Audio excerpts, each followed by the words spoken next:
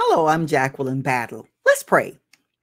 Heavenly Father, we are so grateful to you for the power of your love, your infinite mercy. We thank you for the power of the blood of Jesus. God, we acknowledge your presence right now. You said that you dwell in us richly by your spirit.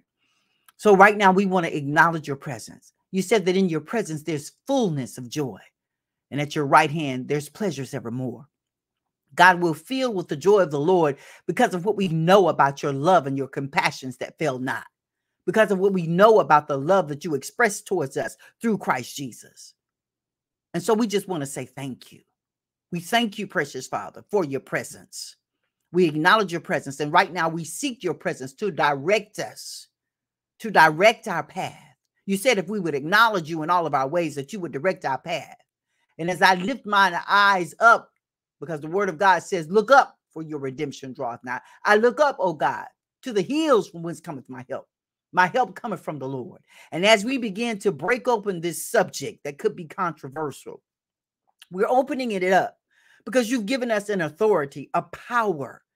And we're doing it because there are things that are happening.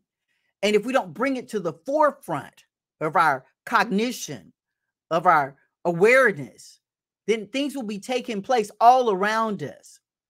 And yet we won't be able to see it. Our eyes won't be open. And just like you sent a forerunner through John the Baptist to make people aware of the presence of Christ that was coming forth, I thank you, God, for sending forth this word to open up our eyes and our mind, to remove the blinders from our mind and the cords from our ears, so that when you speak to us concerning such matters, we can hear you.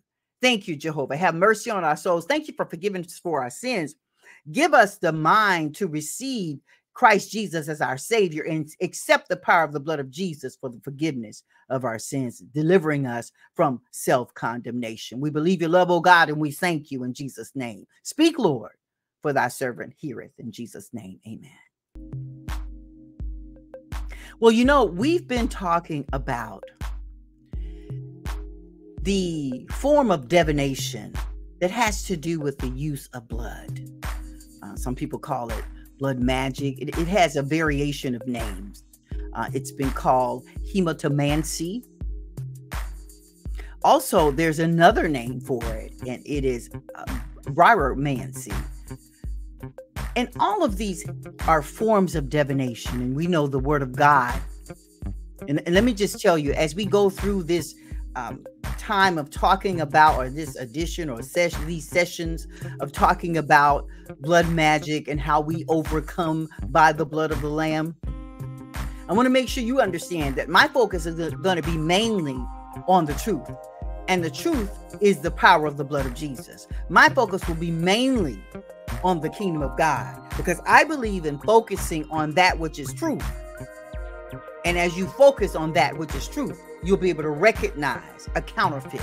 You'll understand a counterfeit and how to overcome any counter petitions that come from the counterfeit. So we know that the power of the blood of Jesus is the truth, and our focus will be there. However, we will touch on and talk about the forms of blood magic and how they're being used. But my focus will always start with and acknowledge the presence of God and the power of God. And so in talking about hematomancy, we talked about this previously. It's the practice of divination using blood. So even though we won't find direct references that are canonized in the Word of God, there are other books that the Word of God mentions that may not be a part of the canonization, and yet these rituals were written in those forms. So as we talk about the ritualistic uses of blood in biblical context, I want firstly to understand, or help everyone to understand, that there's biblical symbolism that refers to blood sacrifices. So when you read in the Word of God how children were being sacrificed to Molech, what that really means when you study the history of it is that they would have these orgies. The Ammonites would have these orgies, and what would happen with these violent orgies is that during the time frame, children would end up being sacrificed to Moloch and to other gods. And what they would do is use the blood of the children. In some cases, they would drink the blood of the children. They would use the blood of the children with incantations and to release powers. There were certain worshipers in the high places that would also use that blood of different children. They wanted the blood of children because they were looking for something that was blemishless. And so in the Old Testament, it describes how animals were sacrificed and how their blood played a specific role. So people who sacrificed animals for the remission of their sins were not the only group that were sacrificing animals. And so when God tells us in his word that we are not to ingest blood, not to eat blood from the flesh, it was due in part what he told us. The life of the flesh is in the blood. And so incantations could have been spoken and were practiced ritually over those animals in certain cases, in satanic cases. And so he understood how these things could happen because they were using the animals to sacrifice for their sins. But there were other groups that were using them for satanic purposes. What he said to us is not to ingest the blood because it could be used in so many forms, because it's a life form. It is a life form of another being that you are ingesting. And you bring to life certain mechanisms that you may or may not have control over. So to protect us, he said not to ingest those things. Now, I'm told that in the book of Enoch, and I have an edition of each form of biblical references of the books that were in the Word of God and then not canonized. I have copies of those. And in the book of Enoch, it talks about, it makes references to certain type of blood and celestial visions. It talks about how certain practices took place that had to do with blood manipulation. And so as we dive more heavily into this, I just wanted to let you know that we're starting from a biblical perspective. And every time we talk, we'll talk firstly from the biblical perspective, and then we'll move into what I call the counter petitions, the enemy's reciprocal. Some biblical prophecies involve blood imagery, such as the blood moon. We know that in Joel 2:31, it talks about the blood moon, but that's not necessarily the actual use of blood.